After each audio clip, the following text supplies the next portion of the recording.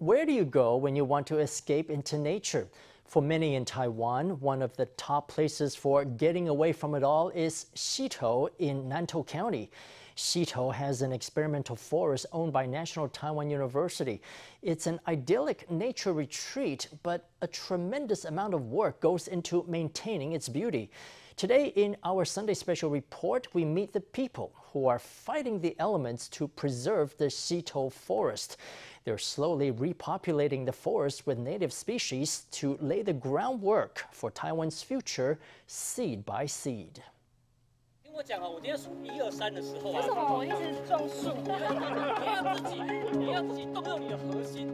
the start of spring, and here at Nantou County's Xitou Conservation Area, 1,000 meters above sea level, a group of young people has gathered to experience tree climbing.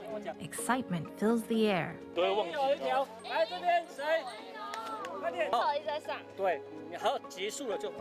Following the guide's instructions, the young climbers use their body weight to pull themselves up on the ropes. They bend and extend their backs over and over until they reach the top of the tree, where they have a bird's eye view of the local ecology. These two Taiwan incense cedar trees are 30 meters tall and roughly 100 years old. Look up, and there's a massive canopy and a rich diversity of creatures that live within it.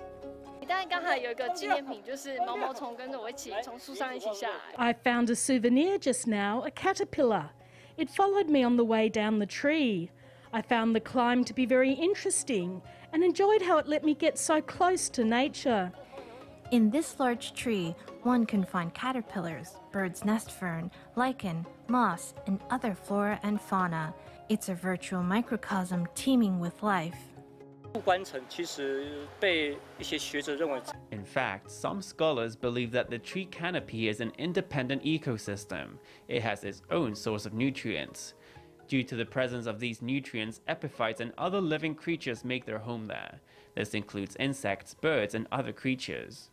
A single tree contains a multitude of life, but the beauty of this forest in Xitou belies a hidden crisis.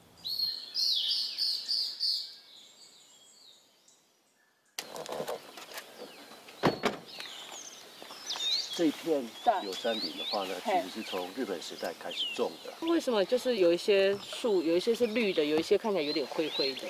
也就是我们台湾的赤腹松鼠，很喜欢去咬它的树皮。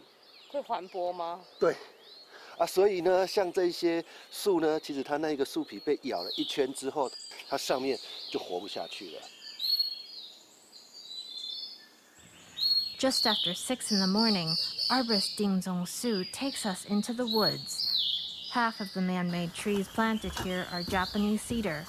The forest is teeming with life, but it's also under attack from squirrels. 松鼠就不会去吃台湾本土台湾杉的这个树皮了。The squirrels won't eat the bark of the native Taiwania tree. Perhaps due to evolution, the bark of the Taiwania tree contains compounds that cause the squirrel to spit it out. It knows that this tree isn't delicious, but the Japanese cedar doesn't have such protections.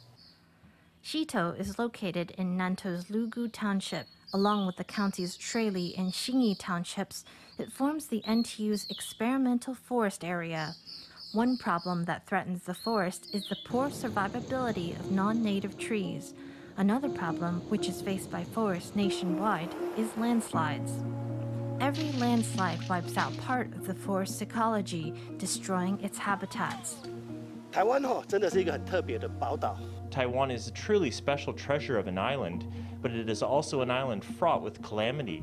Taiwan was initially under the ocean, but was brought to the surface by the Earth's crust when two plates converged. When it emerged, it was with great speed and the geography was unstable. We are number 1 or 2 in the world for rainfall. So when natural disasters take place, landslides and liquefaction are very common occurrences. Fighting the twin challenges of fragile geography and the fragility of imported trees, NTU works hard to protect its experimental forest. It strives to prevent deforestation, which further weakens the soil and exacerbates the risk of landslides. 那片槟榔林再往左边看过来呢，有一片果园，那片果园呢，大概有两种的那个果树。Roughly 16% of the experimental forest area, around 6,000 plots of land, is rented out for farming and forestry activities. NTU has little control over what is done to the trees on those plots.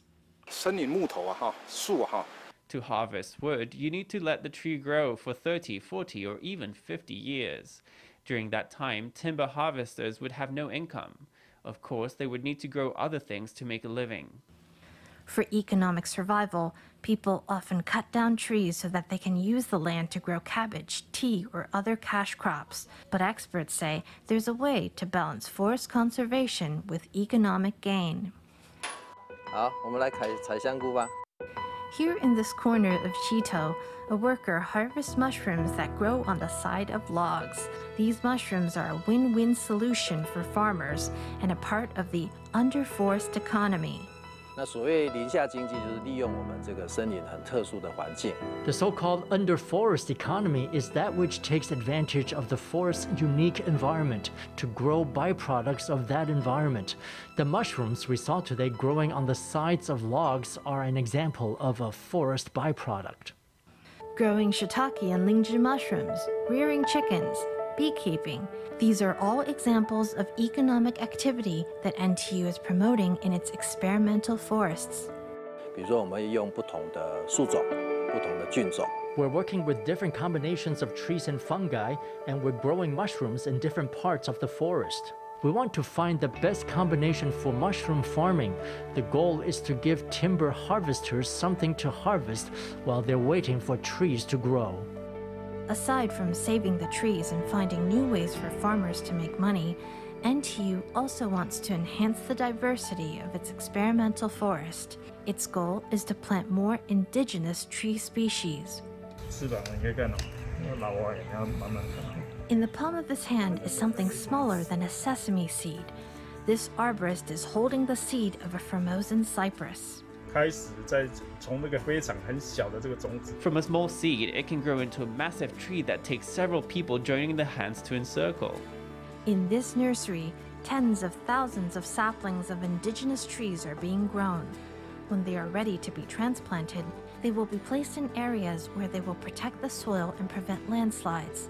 They'll replace poorly growing imported trees. We are growing various indigenous conifers like the Taiwan cypress, the Formosan China fir, the Taiwania, the Taiwan incense cedar, and a small number of Chemacyparis taiwanensis. These are Taiwan's 5 indigenous conifers, and they are all very valuable. NTU aims to plant 25 hectares of forest annually. This means it will need about 60,000 saplings every year, but the saplings of indigenous conifers grow relatively slowly. For example, this Formosan cypress is 2 years old, and it's still too small to be transplanted outside the nursery. Slow growth means that more time and resources have to be invested in reforestation.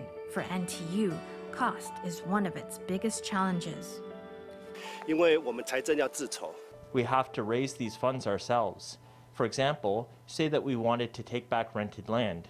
That would cost us 10 million NT annually. After taking back the land, we have to plant trees on it. We have to come up with all that money ourselves. NTU says it's expensive to take back rented land and repopulate it with trees. One bank is helping out, not only with funding, but with manpower too. They've come here today to help NTU plant trees in this area that was hit by landslides. There's a saying that goes, the best time to plant a tree was 20 years ago. The next best time to plant a tree is right now. I'm aware that the NTU team hopes to plant more trees, so we are working with them on this project called 10 Years to Grow a Tree, 100 Years to Train a Man. We hope to grow 100,000 indigenous trees over the next 10 years. It's not just schools that care about sustainable development. We've discovered that lots of corporations want to take action in support. They might personally take action by coming out to plant trees and help make the world we live in a better place. Here at the base of Jade Mountain, a Bunon man in Xingyi Township is planting a native crop. There were once many indigenous grains growing in Xingyi. But amid a dwindling population and changes in the local diet, these local grains have become endangered. There's only one person planting it. I'm the only one left planting this variety of seedling. In the 1970s, American researchers hoping to preserve a variety of crops came to Xingyi and collected 28 types of grain to bring back to a seed bank in the U.S. Now, more than 30 years later, researchers at NTU want to bring those grains back to Xingyi. But restoring these grains is a costly venture that involves renting and managing land. Stepping up to help, the bank provided the funding needed to bring all 28 grains back to their native land. The project will help protect the diversity of crop genetics as well as future food security. 举一个例子好，吃过那个美国的 grapefruit， 就是那个葡萄柚嘛。To give an example, have you ever eaten American grapefruit? It's modified. All of them are the same now, and each one is similarly sweet. However, if the plant encounters a disease, it's finished. Diversity in living things means that each variety has a different aptitude. Each has different genes. That's very important. The return of native grains to their original land enriches the gene pool of crop species and helps perpetuate an intangible food culture. I'm very happy to know that after these grains are restored, young people can start growing them again. Preserving native plant species will ensure the protection of Taiwan's environment, its culture, and its food security. It's an expensive venture, but letting them disappear would come at an even greater cost.